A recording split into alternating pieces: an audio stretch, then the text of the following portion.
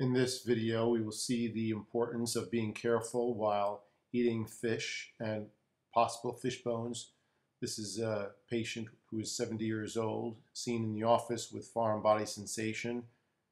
The night previous, she was eating fish and has been feeling a sticking sensation in the left side of her throat.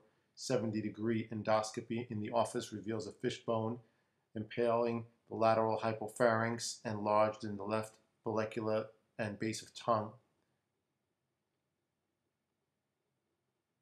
Using frontal sinus instruments and the 70-degree endoscope, the foreign body was able to be grasped at its tip and carefully removed while in the office under local anesthesia.